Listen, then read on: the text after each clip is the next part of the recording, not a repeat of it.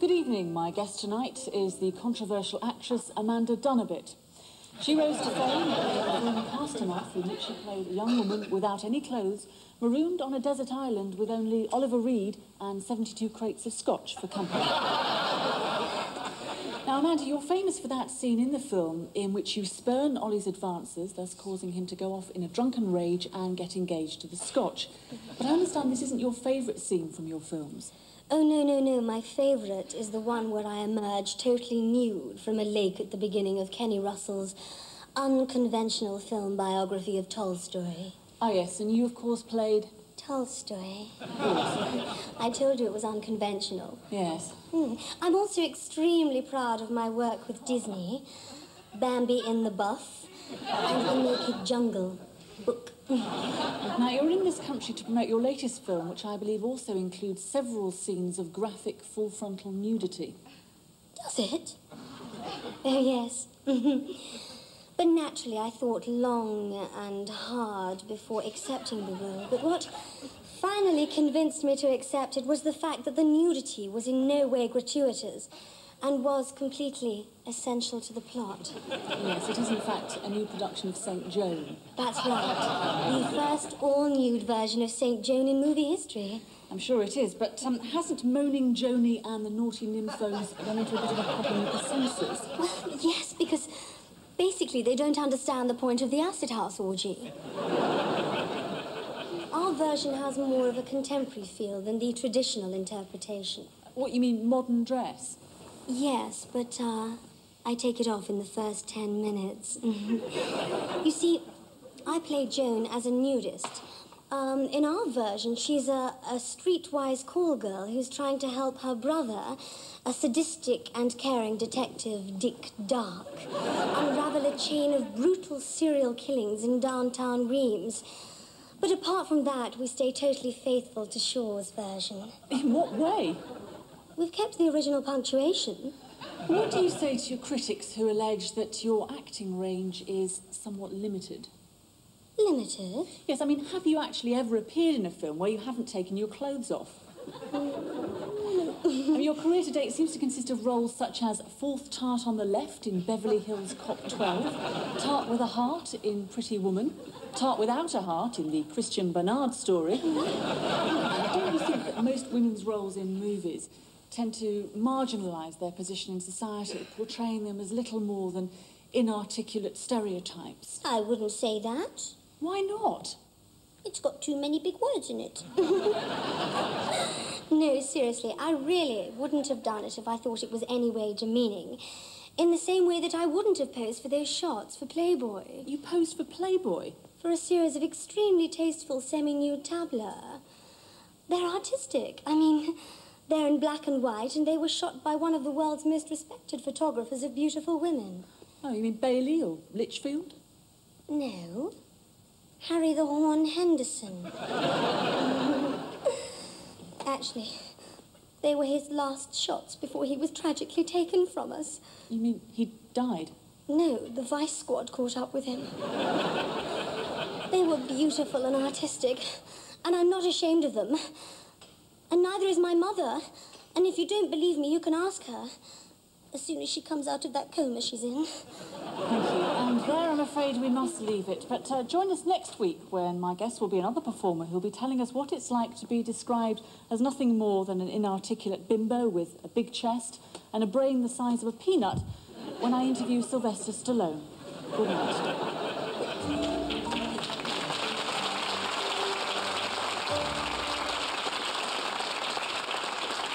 And the chicken was remanded in custody pending a psychiatrist's report. Well, that's about it from the newsroom for now. We'll be back later with the 9 o'clock news. So until then, good night.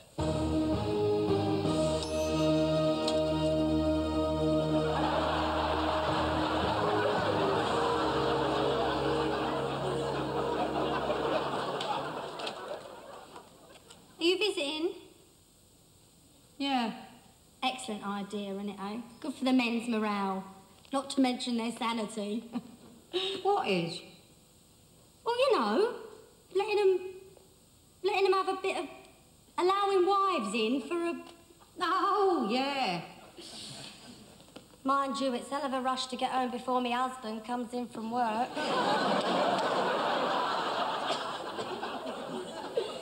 Walking on the beaches, looking at the pictures. Dun, dun, dun. Oh, right, man, like, yeah, when you age gypsies, like, my name's Star Walker.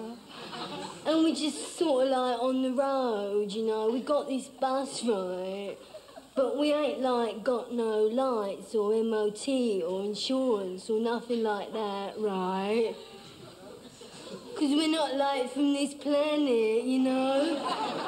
We're just sort of, like, visiting. Oh, I tell you what, man, the police keep stopping us, right? And we tell them about our other planet, but they just sort of, like, stare at us. You know what I mean? But they don't stop us no more. Well, they can't. Not since Big Di took the wheels off and sold them. Oh, what, man? Ah! Oh, it's me. I surprise myself sometimes. I thought I was back in the convent for a minute there. Don't tell the others, right? Yeah, my boyfriend, man, nitpicker. He's gone green, man. Well, he didn't used to be, but like a couple of days ago, he picked the wrong mushrooms. 400,000 of them. Man, did he fly.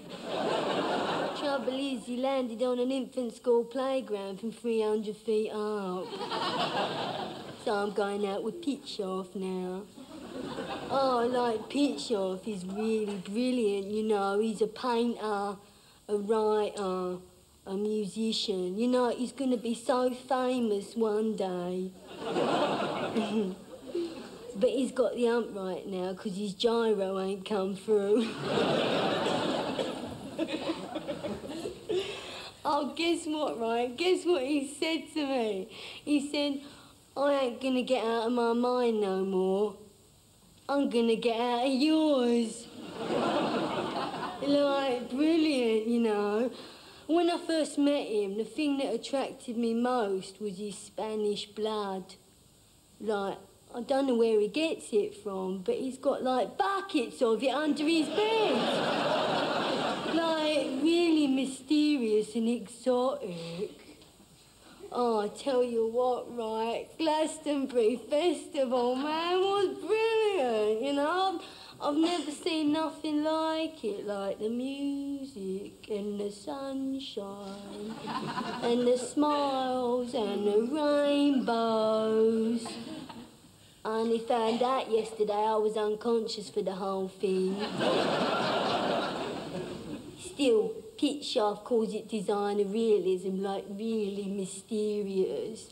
Oh man, like, I gotta tell you, we had a bit of trouble yesterday. Rover got loose and started worrying sheep.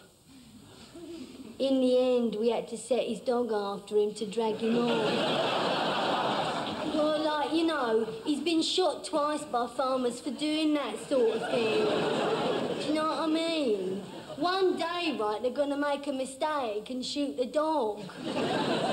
And then we'll all be in trouble, right, because we all rely a lot on the money it claims off the enterprise allowance scheme for making jewellery. Oh, man, I've got to tell you, like, this is, like, really horrible and really shocking. I just remembered. I'm an undercover policewoman.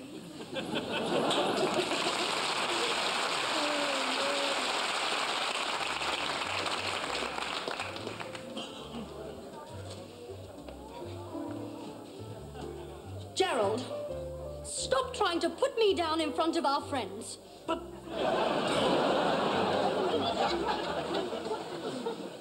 I don't mind giving Joan Collins a reading, but I wish she wouldn't leave her earrings.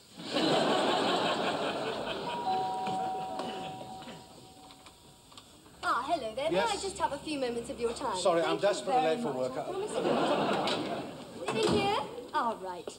Do come through. Look, you're really wasting your time. I do not talk to people with clipboards. Oh. The last one I spoke to sold me a Swiss timeshare property for £4,000. You know what? What? I am now the proud owner of a 19% share of a cuckoo clock. You know what that makes me? Really gullible? Really angry. Oh. Especially at people with clipboards. So whatever it is you're selling, I don't want I'm to. not. What? I'm not selling. I'm doing a survey. Oh, survey? Yes, have a seat. Oh, thank you. Do. It's just a few easy-to-answer general questions about yourself and your family, all right? Yes, all right, get on with it. Right. How many times a week would you say you achieve orgasm? Oh, I should say probably about... What kind of survey is this? Oh, that's not in the survey. I was just curious. No, first question is to determine your social grouping. Ah. What publications do you read? Oh, the Daily Express, the Sunday Express, Sunday Times, the Spectator... I'll just write fascist down. It? Well, just trying to determine your social grouping, you see. Oh. We're particularly anxious to reach the AAs. Yes, well, I'm with the RAC. Actually, it's the top socio-economic grouping. Mind you, we are keen to meet ABs, BBs, CCs, DDs, down as far as GGs. Or as we call them, horses. So am I an AA or an AB? Well, do you have a CD? Because ABs tend to have CDs. They listen on FM to the BBC, they've high IQs, know their MPs, drive 2 CVs and have downstairs WCs. I see. Whereas CDs can't afford CDs. They buy LPs. They watch ITV, eat M&Ms, park their VWs in the NCP while they shop at the MFI in the local B&Q. And their favourite food is... Is a BLT. Shepherd's pie, actually. Yes, well, I drive a BMW, I listen to LBC, and I have to see the MD PDQ, so if you don't mind... Sir, last election, which party got your ex? As a matter of fact, it was the SLD. Ah, just as I thought. Oh, so what does that make me, an AA or an AB? Neither. You're a BF.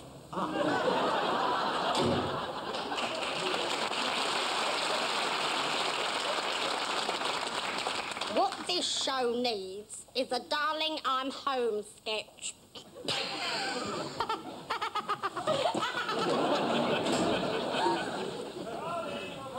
Off the wardrobe, quick!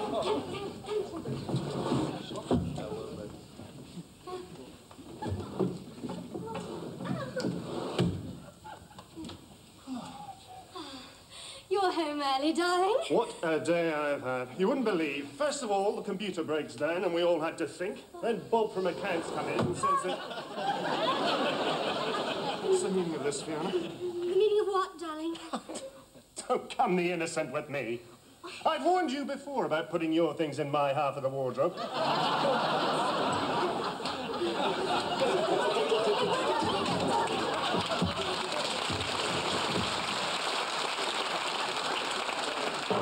Ladies and gentlemen, please welcome Lisa Maxwell. Thanks very much. Thank you. You're very kind. Thank you. And good evening. Can I have a question, please? Yes, where are all the famous people? I beg your pardon? Well, where are all the famous people? Where's the big celebrity audience? I mean, I only came here to meet Michael Caine and Nigel Havers. Oh, don't regard me. It's not my fault. Blame the BBC. This show don't have a budget. It has a whip round. Mark. Mark! Yep. Mark, this, right, is supposed to be an audience full of celebrities.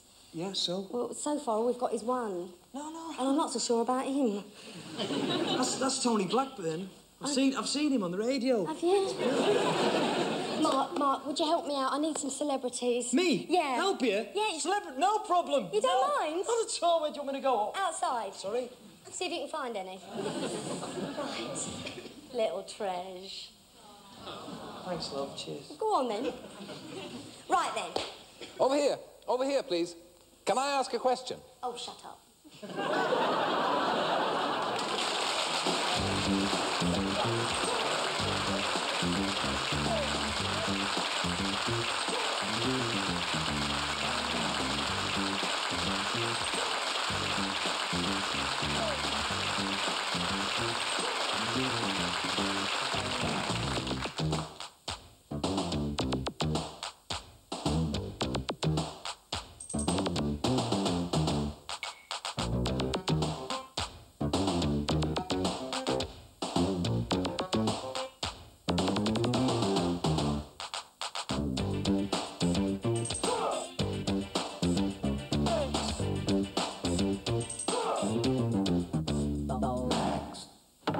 Right, say after me. To be... To be... or not to be. Or not to be.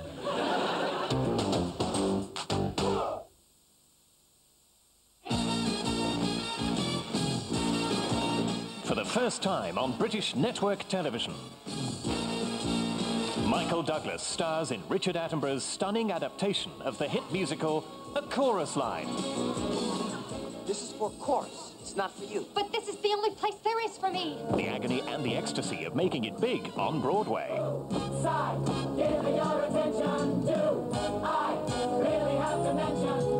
A Chorus Line, Saturday, 8:10 on 1.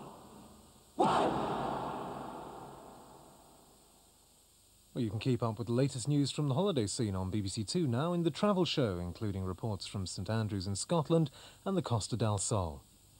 In half an hour here on BBC1, Phyllis Logan stars in Play on One, a moving and often droll account of life for 4 women in a Glasgow cancer ward, and the cow jumped over the moon. That's after the main evening news at 9 o'clock now with Michael Burke. Unemployment sharply up again. Last month's figures show the biggest July increase since the 1930s. And 3 British divers are trapped on the bottom of the South China Sea with 2 hours oxygen left.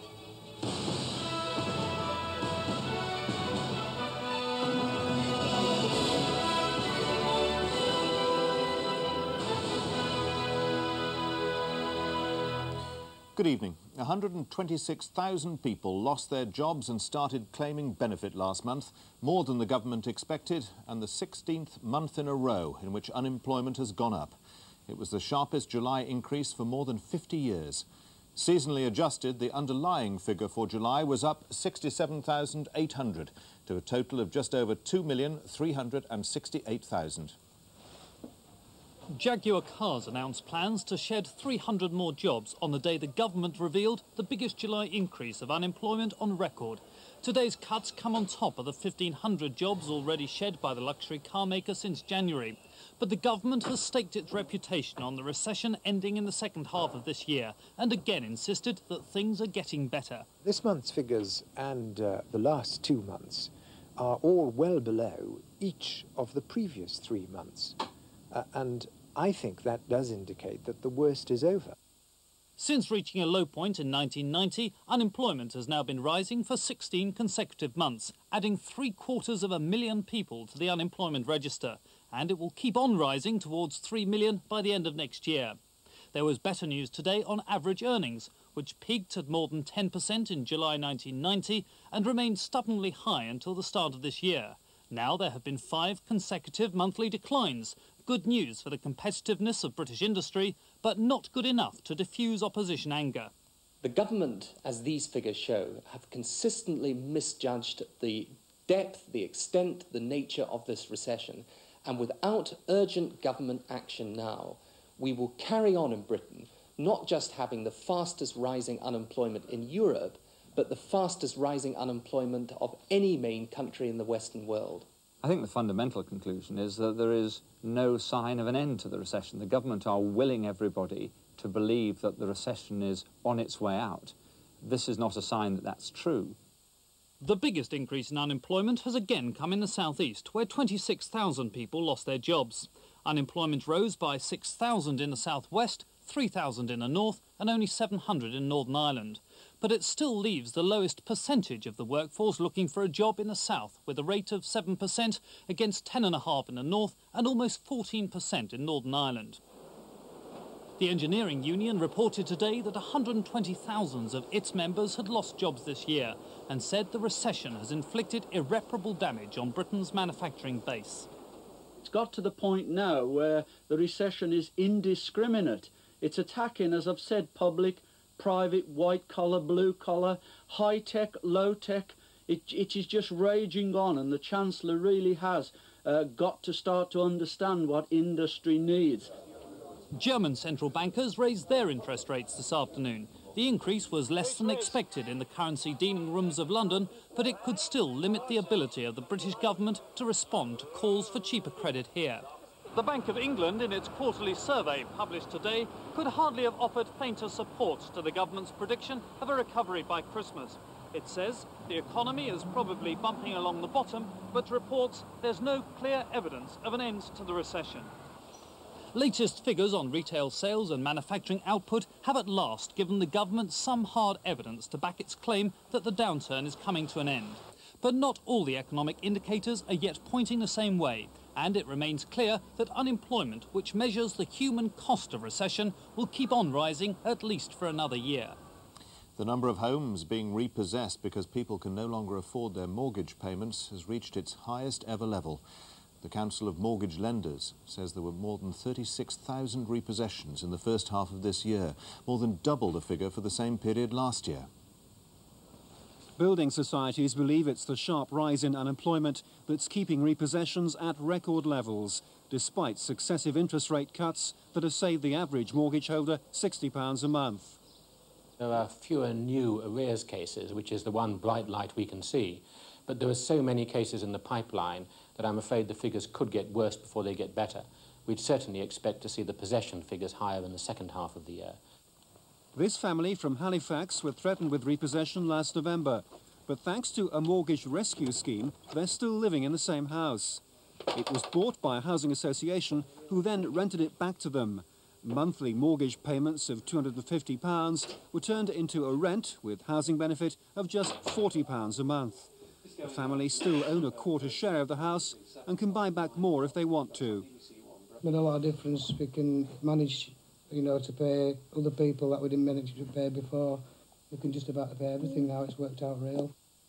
The Housing Association will only help families referred to them by the local council, those that would otherwise end up homeless. They say mortgage rescue makes sense for families most at risk from repossession. For people whose job security or family relationships break down, then it's unavoidable and they suffer, their families suffer. It's a good thing to be able to keep people in the house that they were living in. It's cheaper and it's a very much more sensible way of going about it. So far, the government's resisted pressure to fund more schemes. It says that £400 million of income support already goes each year on paying mortgage interest for the unemployed. 3 British divers and a New Zealander are trapped in a decompression chamber under the South China Sea tonight. It's thought they have only 2 hours of oxygen left. They were lost when the barge from which they were operating foundered in a typhoon.